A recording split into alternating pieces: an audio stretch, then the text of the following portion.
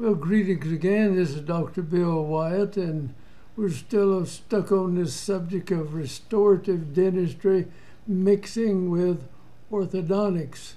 And you can do a lot of things with this. That just makes it sound more complicated, but it's not. And I think everybody out there that's doing restorative dentistry ought to know what can be done orthodontically. And if you want to study and know something about orthodontics, join the American Association of Orthodontics.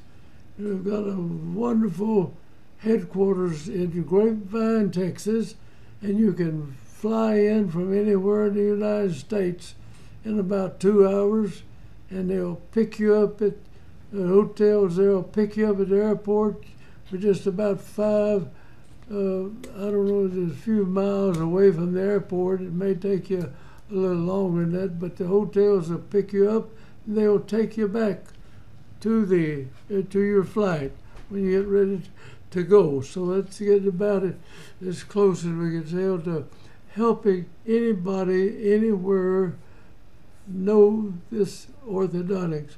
If you're going to do some real restorative dentistry and do it using the teeth the person has, if you possibly can, that's the best way to do it. So I'm going to get into this case right here, and it's an interesting case.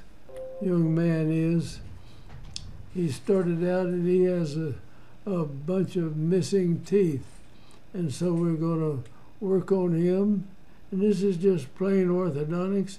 You put the rest of the teeth in the place where they were originally going, and you try to work this out. Now, he's got a little curve in the chin. It's off to the left just slightly.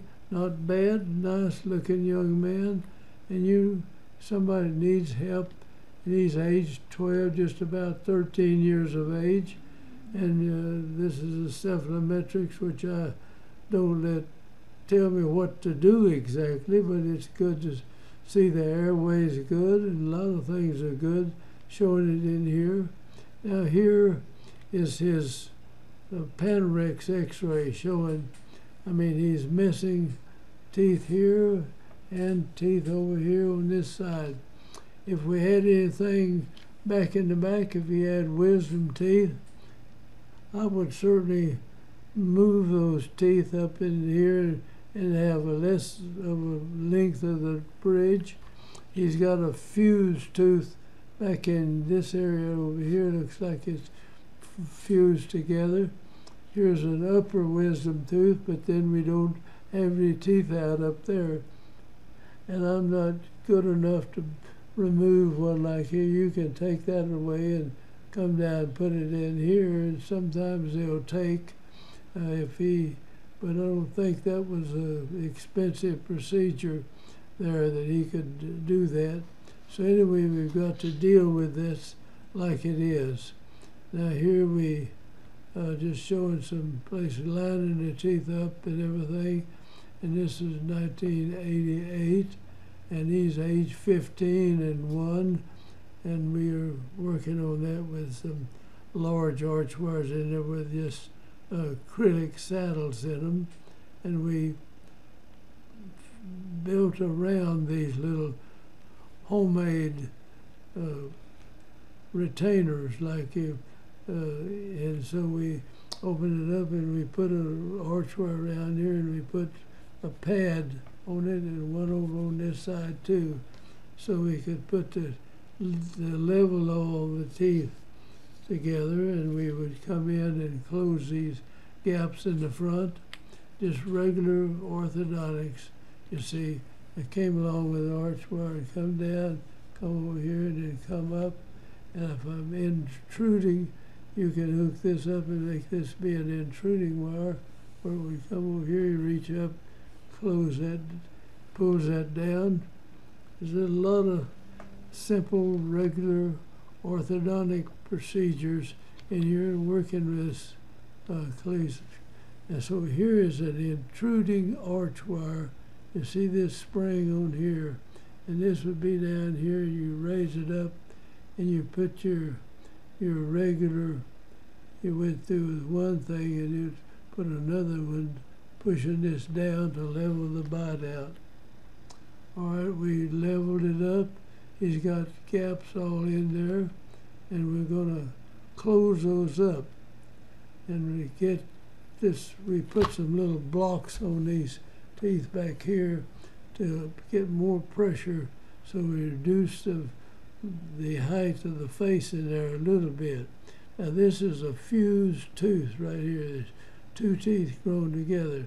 So we pull it up and we come back in and probably trim this off and make this look a little bit like a lateral and a cuspid. All right, we put this acrylic on a little wire in here, just put these saddles, and he wears that to chew on this, so that holds these upper teeth at a certain height in there, the way we're doing that. Now here we've opened the bite a little, they're chewing on that, and this is further on down the line, and we'll close the gaps up. We've got rectangular wire in there, we've still got the intruding wire on there. Now here we're closing out the upper, we're getting this better, and we're lining this up and made the arch form here much better. And this is the part, we get this fused tooth lined up in here, and now we're going to come back in this area too. Then we'll have to go on from here. I need to get rid of that.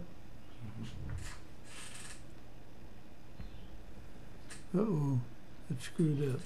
Let me see now.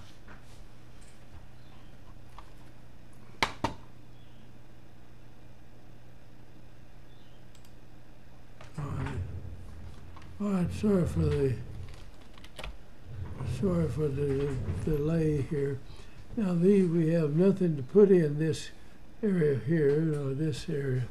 So we'll end up with a retainer that has an acrylic pad in here that they bite on to keep the teeth lined up like that. And he can come in and put bridge work in there. He can crown onto these fused teeth and a molar and put a bridge in on both sides and have teeth there. Now that's just acrylic to keep that low in that place. So we'll have to end up with a case with a lower retainer that has a pad for the teeth to come down and meet on, and then he can go get bridge work done. And as soon as he can afford it, I don't know where he could do it or not. All right, here is the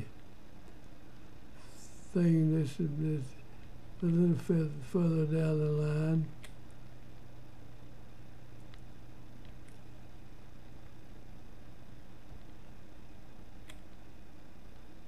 And we continue on with that.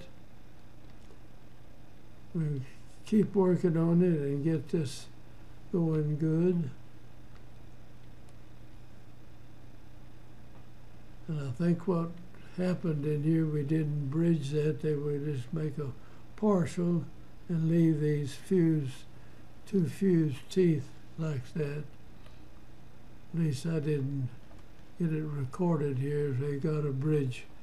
We came in there with a bridge instead of the removable partial.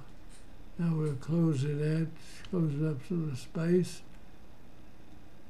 And here we are, 88. And we're just about ready to close out on this case. And here it is in 86 when we started. And here it is in 88 when we had pretty well finished, except we had a little acrylic saddle in there on both sides of the mouth that hold the teeth in that position. And you have that bridge or whatever is there is going to fit in that gap. And they've opened the bite. And this is restorative dentistry mixed with orthodontics. I mean, it doesn't matter how much orthodontics you have or how much restorative dentistry. You have just pure restorative dentistry. Everybody's doing restorative dentistry ought to know something about orthodontics, and that is a fact. And you can learn that with the AOS. They will teach you that, and they know how to do that. And so get in and learn and do this, because there'll be different ways of restorative dentistry as can be mixed with orthodontics. And this is how it is. This is 93, and he's an older young man, and he wears that deal to keep the teeth from dropping down into those gaps. Here's his upper teeth now, and this is 1986 where he was, and he had these baby teeth, and those were removed. And now we come in, and there's a retainer that he wears on the bottom to hold it in place and everywhere. And here is our man. He was off to the left just slightly. You can still feel it more.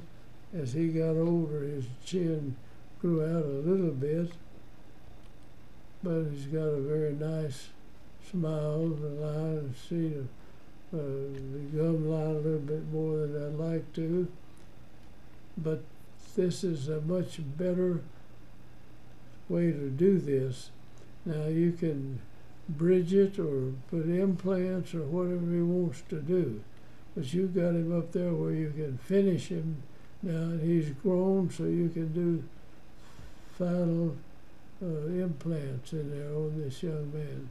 So thank you for watching, and I'm going to close up again, and we'll just say goodbye until the next time, and I hope you'll tune in and sign up with our